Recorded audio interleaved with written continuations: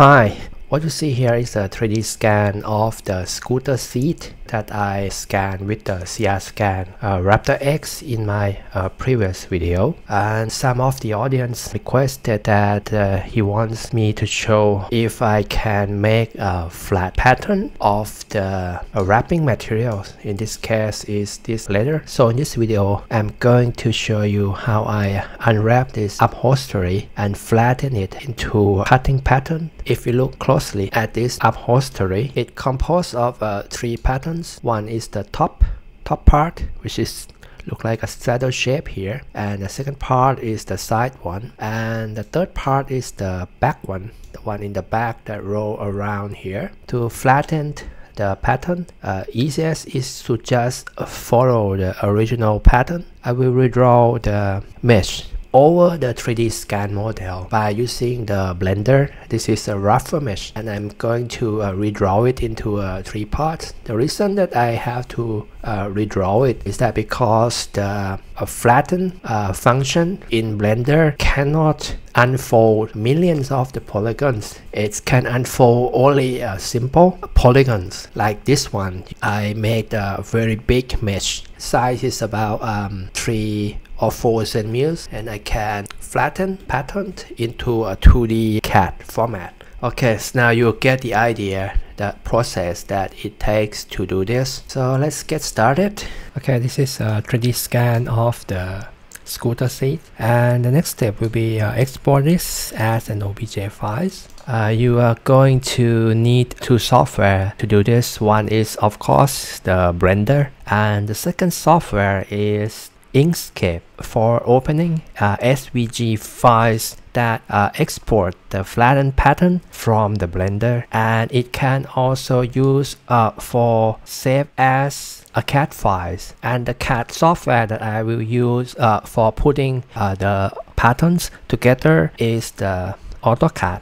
You can also use other CAD software. It doesn't have to be a 3D CAD, just a 2D CAD would work. Okay, here's in Blender. You're going to need to add an add-on called paper. Search for the word paper, and this will come up. Click on this, and when you hit N on the keyboard, we have a new tool called paper, which is mainly used for unrolling the 3D model into a flattened paper model. Next, I'm going to import the OBJ files that we just export from the Clarity Scan. I have to scale it smaller 1000 times, so I had to put 001 scale here and click on import. And here is the seat that we are going to work on it. So I'm going to change the unit scale. Click on units, and I'm going to change the unit to centimeters. And you see the scale here, we have 0.001.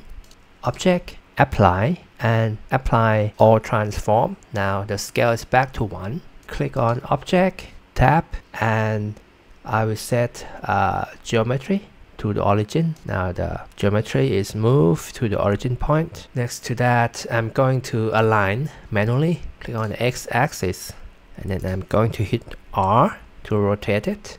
So the seat come, if you go to this tab here, viewport shading, we're gonna need to use a random color so that the new object that we draw over the seat will have a different color, so it's easier to see. So I'm going to start with the one on the side here. To do that, I'm going to click on here, snap, because we are going to snap a new plane onto original surface of the scooter seat. And here I'm going to choose snap to face. Click here and click on face. It will snap to the closest face. Object, this object icon here, and go to viewport display. Click in front, and that's it. That's all we need to do. I'm gonna click add mesh and plane. We have a huge plane here. Next, I'm going to change dimension to just 5 centimeter, 5 by 5 centimeter. Okay, we have a 5 by 5 centimeters plane. I'm gonna move it to the sides here. Clicking on the move tool, move it here, just a bit. Move it here. I'm gonna move it here. And then I'm going to rotate it on the red color, which is x-axis. I'm going to rotate it at 90 degrees. So I'm going to project this face onto here. onto the letter seat. Let me click in front. Okay, if you don't click in front, it's gonna be behind the seat. Click in front. 5 centimeters is too big. I'm going to change it to 3 centimeters, 3 by 3 centimeters. I'm click on the object, click on the modifier, add, deform, shrink wrap, and I'm going to use the target eyedropper. Click on the seat, and now it's projected onto the seat. Hit apply. Next, I'm going to enter edit mode. Okay, let's try turn X-ray mode on.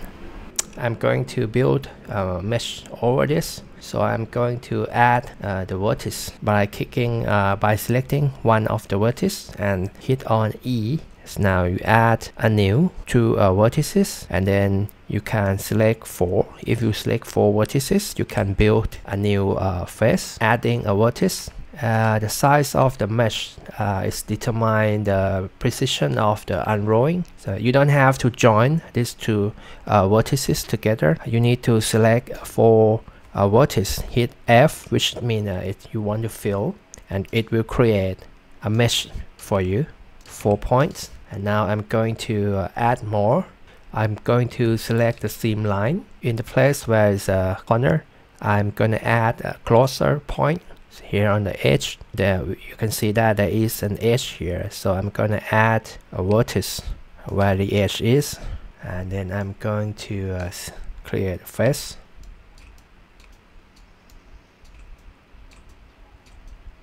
So this face is a larger rectangle. If it's not twist, it can be unroll very easy. If it's twisted, I mean 4 points is not in the same plane. Software, the paper function here is gonna tell you, and you're gonna need to change from the quad mesh into a triangular mesh. You can still change the position by hitting a G. It will stick to the surface of the seat. So as the size of the mesh increase in this area, so I'm gonna need to add more points. I'm going to click on the edge tool, select this edge, and click on subdivide.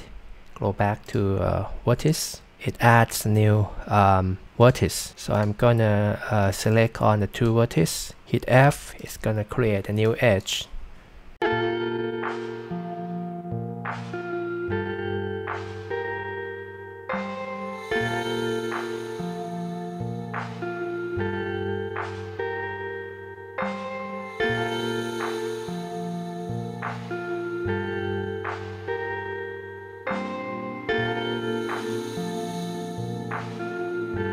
Okay, so now we have finished the side panel. Click on the paper and click on unfold. It's gonna report when you click here that 2 of the plane here is cannot be unfold because it's twisted. So what I'm going to do is that I'm going to triangulate it. Hit the delete key and click on face. Okay, this face deleted instead of 1. So it's triangle is easier to unfold. Okay, after you click unfold, you hover your mouse over the unfold command here. If it has some error, it will show here that you need to triangulate the quad mesh. So you do like I did, split the quad mesh into triangles. It resolves the problem. What you see, the red color here is the seam, because if you want to flat it, it has to create a seam line, and it's automatically create a seam line by itself. If you want to export this model, you are going to create a scale 1:1 and click on the SVG, which is the file format that we will open with the Inkscape. And paper size, you're gonna set it to big enough. Put 100 by 100 centimeter. And you are going to need to click on create numbers. Create tab is for folding a real paper, and then I will export the paper model in the SVG files. I'm going to double click it. Our pattern was split and flat automatically, and it split in different pieces that we don't want to. So what I'm going to do is that I will manually create a seam line. So I'm going to clear all the seam by selecting the edges, all the edges, click clear seam, and it will clear all the seam. I'm going to create a seam line manually. I'm gonna choose this one and click on mark seam. I'm going to create a seam here. Mark seam. So 1 2 3 4 5. It should give us 5 pieces. Okay, now the seam is better. We have 3.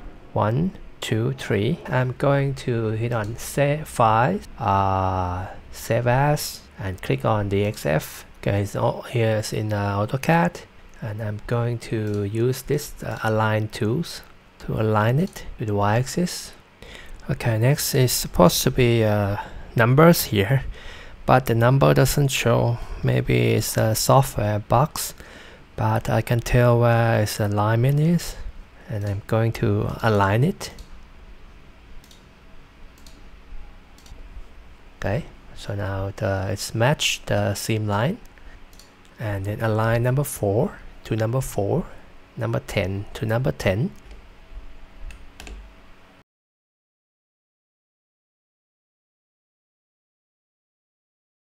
We have a first cutting line for the first panel, which can be export to the CNC cutting machine.